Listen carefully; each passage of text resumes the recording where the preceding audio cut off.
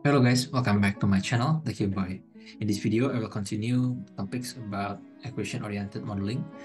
From the previous video, make sure you have watched it before you're watching this video because I have covered some basics in EO modeling in the previous one. So in this video, I will focus more on why should we have EO modeling because before our example is just a linear forward model, which is very easy to be solved also in normal SM equation algorithm. So here I have one of the best case maybe to show why EO is useful because one of the application is for a complex recycle stream. Now I will demonstrate now in a simple recycle stream and to let you know why it is a powerful thing to have in a flow sheet with a recycle. So here I have a very simple system with one feed that consists of H2O and methanol that will be flushed. The liquid will be cooled. Some of it will be split to the process and some of it will be recycled back by pump. Okay, so here I have at my component list H2O and methanol. With the fluid package, I use an RTL with the vapor phase electric quark. Okay, let's jump into the simulation. Okay, so first I will solve the flow sheet in the normal SM mode. Okay, I will add a separator with feed, vapor, liquid. Next, I will specify the feed at 110, 300 kPa, 1000 kilograms. Precision is 40% of H2O and 60% of methanol. Okay, I got vapor fraction of around 90%.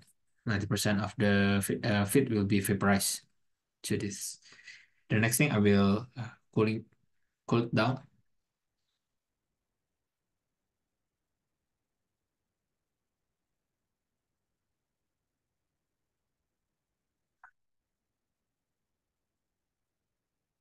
HCQ cooler.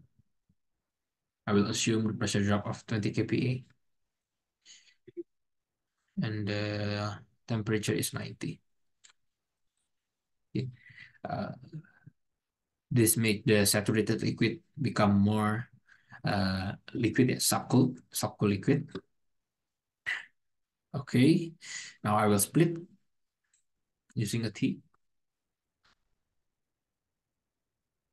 Have to outlet to process and to pump. All right, and we will specify the split.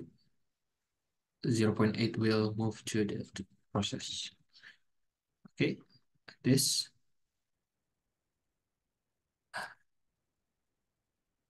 We need this pump. Why? Because we have a pressure drop of 20 kPa in here. When we directly recycle this stream to the separator, the iteration will keep continuing and there is no convergence point there. Let me show you. If I put a recycle here and here. So for example, right now, my pressure is 280. When I move to this separator, my liquid stream become 280. And then it will have a pressure drop of 20 become 260. And then 260 will come back again to the separator.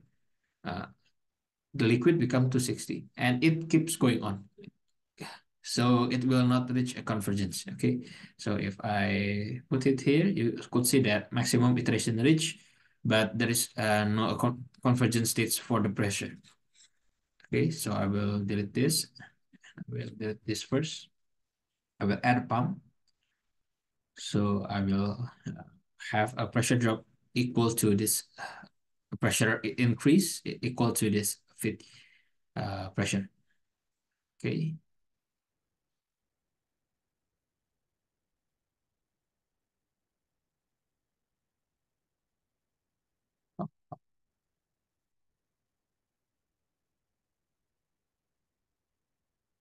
Okay. I will put pressure of 300 ppa. All right, now we can have a recycle.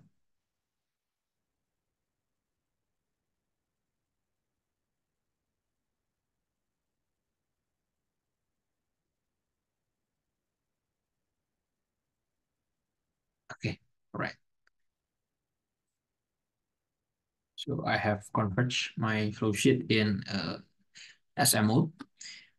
So in recycle flow sheet with recycle process, in SM mode, we need this recycle block. So this recycle block is uh, an iterative block. So because to solve this separator, we should know every feed stream. Okay, we should have an information about each feed stream. If not, this separator will not be converged. What is the problem with the recycle process? Because one of the feed stream is actually calculated variable. We need to know first this calculated variable in order to solve this separator, and it is not possible. Therefore, we add this recycle block as an iterative gas. So if you see here, this rack will hold value, yeah, in blue. Okay, blue color, which means there is a user input. So if I disconnect this, it will still solve because it holds a value. And what is the problem when I change this rack into two pump? You could see that uh, we haven't solved two pump. Okay, so the separator will not solve. If the separator will not solve, everything at the downstream is unconverged. Okay, so I will connect back. This is how recycle work in the sequential modular algorithm. Now I will move to the EO modeling. I will have a copy first. I'll name it EO fit, I guess. Yeah, I'll name it EO fit. I will define from fit. Basis is mass. All right. Now I will add UniSim EO operations. Start with plan flow sheets. Now I will connect this EO fit to EO. Okay, you could see that we have a stream cutter. Why? Because UniSim EO only support UniSim thermal property package. So if you see to the basis environment, automatically there is new clone for the EO operation. Okay, now we have to define the transitions here. I will define as a TP flash. So what do you mean by TP flash is between these two feed package, I will retain the temperature and the pressure value. So if you see here, the temperature and the pressure value will be the same. Okay. So if I change here into the pH flash, it will retain the pressure and enthalpy value. So if you see here, the temperature value is changing because it is not retained in this model, in this stream cutter. So I will put the TP flash here, and I will have a slight difference in the enthalpy. Okay, so the next thing, I will jump into the EO flow sheet. Now I will solve the EO model in the sequential mode first. Yeah. And then I will switch into the simultaneous solver. Okay, so first I will have a separator. Here we have it as a paste splitter. Okay, you could see that the flowsheet directly solved because the DOF is enough to solve this separator. I will add an outlet here as a vapor EO vapor. I will connect. I will change first this basis directly into basis one clone, so we don't have any cutter. Okay, and I will connect.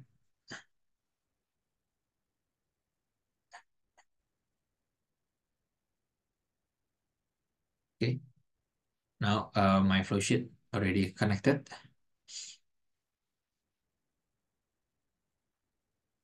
The next step, I will install a cooler.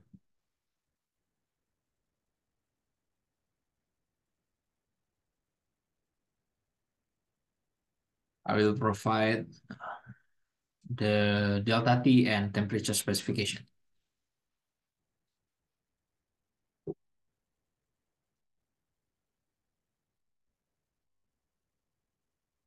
The yellow one is the recommended value, but we don't have to follow that.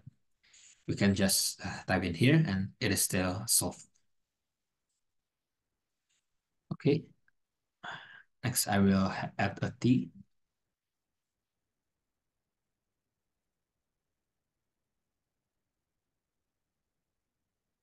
Okay, we have one outlet as a template, but I will add another outlet by having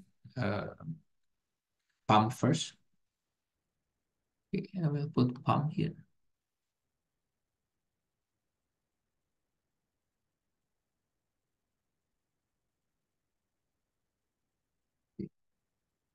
First outlet, it will go to the process to process EO.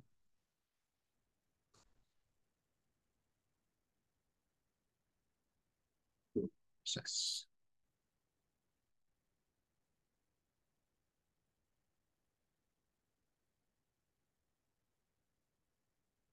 We'll change this into the basis one clone and connect to here. And where is it?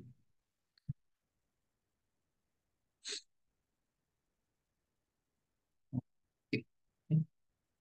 Now I'll connect EO to process with this one, and I will connect this outlet into the pump. Now we can specify the split fraction. Okay, the split fraction is 0.8.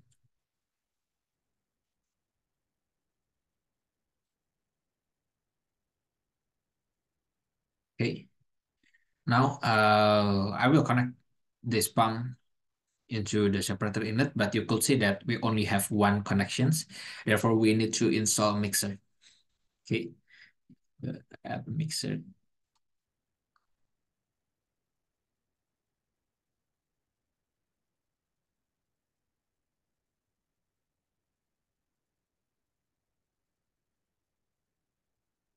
Yeah. And right now, if I directly connect this pump outlet to the mixer, let's see. But first, I will put this pressurized as 90 kPa, everything solved. And if I connect,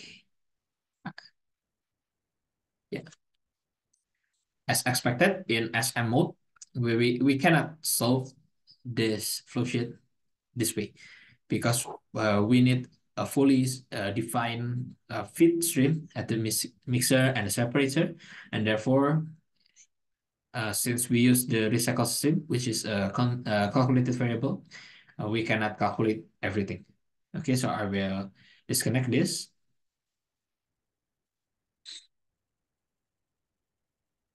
I will delete. Okay. Now I will try to switch the solver into the EO solver or simultaneous solver.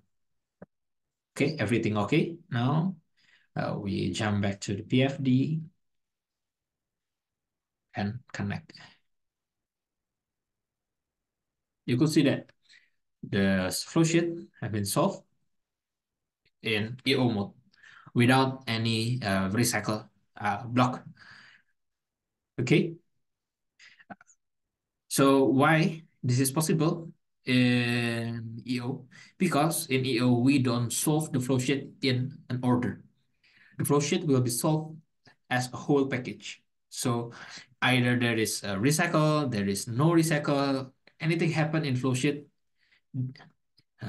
this solver don't care, because this solver only care about solving a big equations for these flowsheets.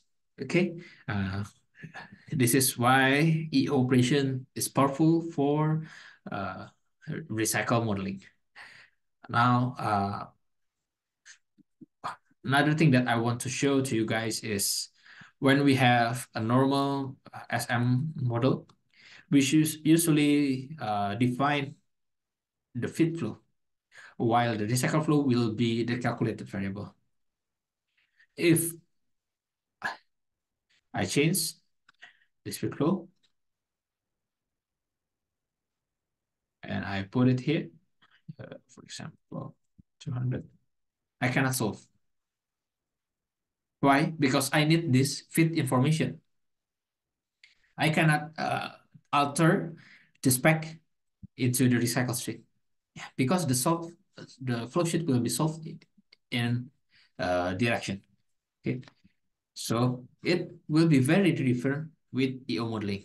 Now I will try to experiment by deleting this mesh flow at the feed stream, and then I will try to alter the specification to the recycle. For example, I want the recycle to be 200 kg. 200 kg per hour. Okay, you could see that the flow sheet will solve, and the feed stream will be a calculated variables. So you could see that the mass flow should be 8,700 in order to have recycle stream of 200 kg. As I say at the previous video, at EO modeling, we are uh, very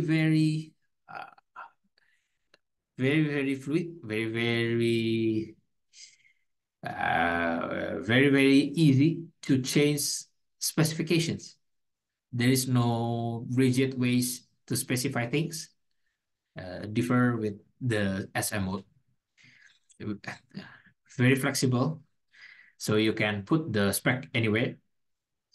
Even I can try how if I put the spec at here, I will try to spec 800. It is also okay. If I try to do it here, I don't think so that it will works. Yeah, you could see it cannot works. So every feed stream should be solved. Yeah, even I put it here, I cannot. Okay.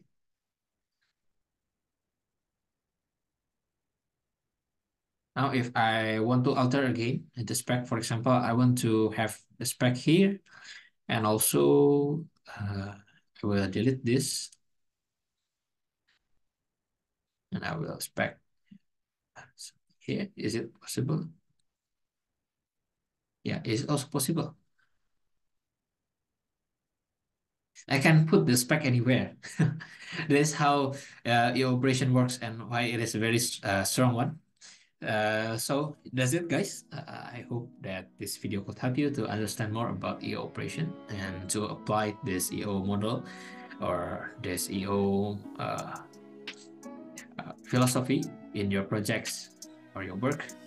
And see you guys in the next video. Bye bye.